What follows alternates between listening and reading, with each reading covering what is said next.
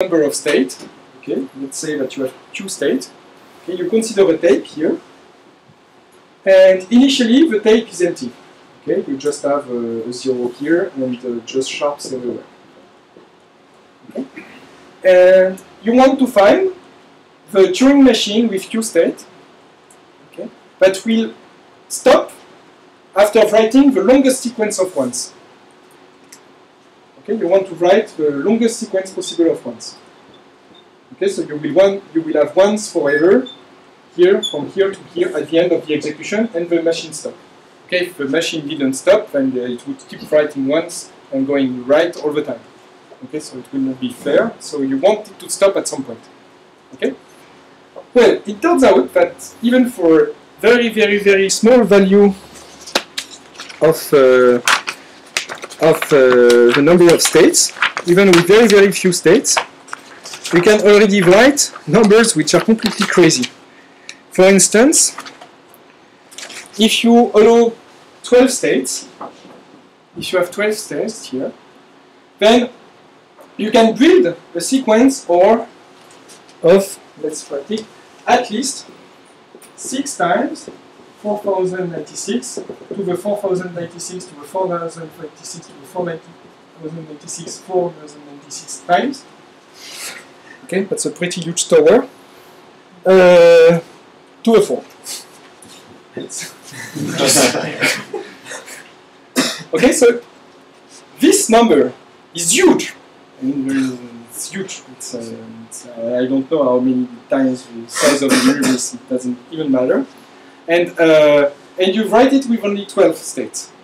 You just need 12 states and 2 letters. And you're able to write that number of ones. Okay?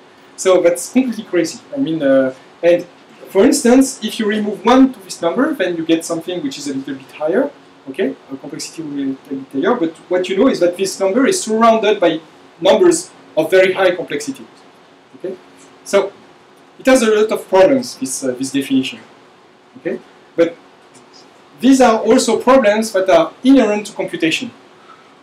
Okay, if you allow any kind of computation, okay, any time of computation, then you will get these issues. Okay, about something which is inherent to computation that we've seen before. You have indecisibility, you have everything. You know, since everything is discrete, nothing is smooth. You're in discrete space. You're in a discrete space, so nothing is smooth. And even if you were in a continuum space, you can define also a model of computation on continuum space. And as soon as you have computation, then everything just collapses. I mean, smoothness does not exist in computation world. Okay, and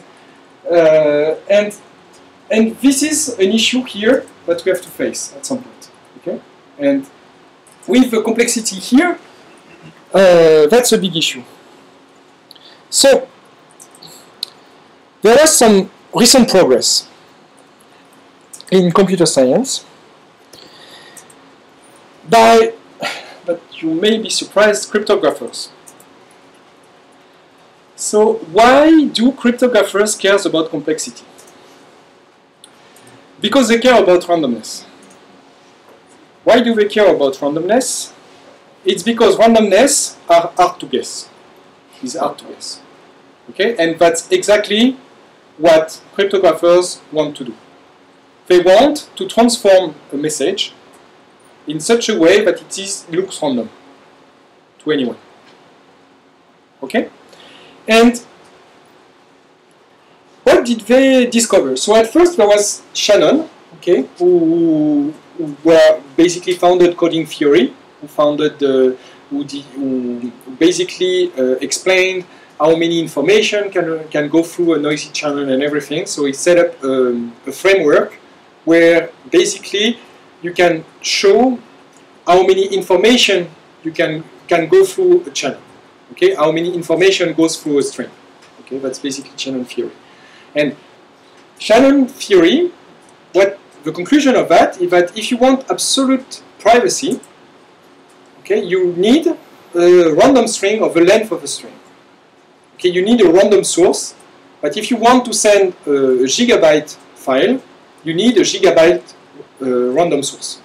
Okay, you need to share a random key of a gigabyte. Okay, so basically for the internet it would be a huge mess. Okay, because if you want to send a gigabyte file, then you would need first to send a random source of gigabyte long. Okay, so it's completely crazy. It's because you would then need you don't want anybody to know this source, so you would need another source. There is no solution. Okay, so what did they think, the cryptographers, is that basically we don't care about perfect privacy. What we want is that somebody who gets the message won't be able to distinguish between this message and a random string. And the key idea behind that is that we have limited power. Okay? We don't want to wait until the end of the universe to decide whether it's random or not. We have to decide fast. We want to decode the message before it's worthless. Okay? So basically, because of that, if we take into account that we are not allowed to go forever, for instance, the busy behavior here, to write all these ones, it will take at least all that long to write all these ones. Then we can hope to have some smoothness again. Okay? We can hope that everything will get better. Okay? And that's what we hoped. So, what I'm telling here is that basically what's going on with the fractal here is that it looks random in some sense. Okay, you have these random filaments that goes everywhere, and we would like to be able to give some notion of complexity which could be look random. Okay, look random to us. Okay, look complex. Okay, because we know it's not complex. It's just generated by you simple files, but we want to tell that it looks complex. So we have to take into account that we have limited power.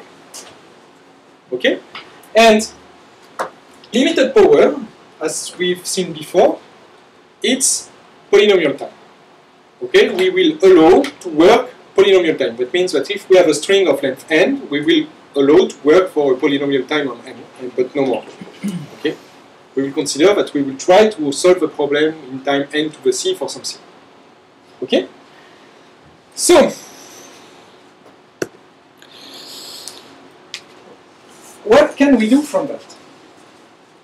So what we will try to do is exactly defining pseudo-random strings as strings that looks random to any polynomial time algorithm. Okay? So what looks means is full. I mean that you will try to build random strings that fool any polynomial time algorithm. So what full mean?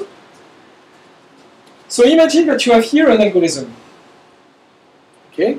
It works on some input and use some random bits. For instance, you use your simulations, or for instance, you want to use some randomness to accelerate your program, to speed up your program, or whatsoever. Okay? So usually what you do is that you assume that the random source is uniform. Okay? You have uniformly random bit that arrive. Okay? And you get some input. Okay? But you don't get an input because you have a random source here, you get a distribution of your inputs. Okay? So the question is well, I have constructed my pseudo-random sequence, and I'd like to check whether it's a pseudo-random sequence or not.